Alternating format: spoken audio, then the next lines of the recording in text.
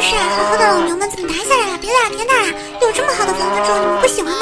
哎，小心别把栅栏撞坏了，我都还没有房子住呢。哼，新房子喜欢是喜欢，就是太挤了，而且还没有饭吃，我们肚子都饿得咕咕叫了。原来是想干饭了，别急，我这就去整点饲料带过来。空岛的麦田都成熟的差不多了，启动使闸开关就会自动把小麦和种子都抽向传输箱。一层层来到储物箱，看看这么多麦子和野萝卜，能制作超多草饲料的，不管是鸡牛羊都爱吃。饲料槽我就放在角落这儿，填上满满一堆草饲料，广告。这下就不会再生闷气往外跑了吧？小表妹，光有吃的还不行，我得再给他们弄点草垛。动物们可喜欢草垛了，吃饱喝足就往那一躺，一个字舒服。果然有效，刚刚还在护腿着小老牛，现在两眼冒爱心，手牵手的开始分析小牛牛了。嘿，牧场总算是打理好了。刚才我决定了，我在这里建个超大型的动物园，才能给所有的小动物都安家，以后想看什么小动物来这里就行了。给所有动物都安家？小表妹，咱自己都没有房子住呢，你太膨胀了吧？咱们只要往床上一躺，一天就过去了。小动物在外面风吹雨打，但是小动物重要。这一片土地虽然坑坑洼洼的，不过还算平整。新建动物园的第一步当然是闪明天空地。小表妹，我也来帮忙。你挖掉多余的泥土，砍掉多余的树木，我来帮你填坑吧。有表姐帮忙就更快了，分工合作，干活不累。 2000 years later。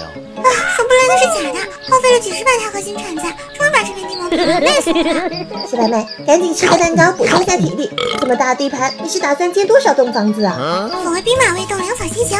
将来饲养肉食动物还需要肉饲料，肉饲料要用鸡腿和鲜鱼制作。咱们先给小鸡盖一栋。铲了一天的土，我的手现在还酸呢。小鸡的房子我就不动手建了，直接做出区域复制方块，还有蓝图工作台就好了。这栋复制方块需要硅石、硫磺盐还有红色电能线，这些之前都已经收集好了。蓝图工作台需要纸，正好空岛中的甘蔗都长这么高了，接下来制作成纸。奇怪，甘蔗怎么合成不了纸？没有纸就做不了蓝图。要是你知道是怎么回事吗？小表妹，我查了一下迷你百科，上面显示现在的纸张不用甘蔗合成，而是用果木制作的。原来用任意木头就能制作成纸了，那我就放心了。天色不早了，休息一晚上，明天再开始干活。天刚亮我就起床干活了，区域复制方块和蓝图工作台简直是我的最爱。新建一座房子不需半个月，也不需10天，只要动动手指就能搞定。呵呵，说的轻巧哦，收集这么多材料就够你受的了。我的天，只要1000个印刷块，还好材料我都有保存，10倍要了的随便丢地上刷一刷就有了。准备好材料放进背包一键导入，电能快些活，一座房子就在眼前自动生成啦。是时候该给小鸡搬家了，一只只召唤出来，以后这里就是你们的新家啦。有养鸡场，鸡腿就不用愁啦。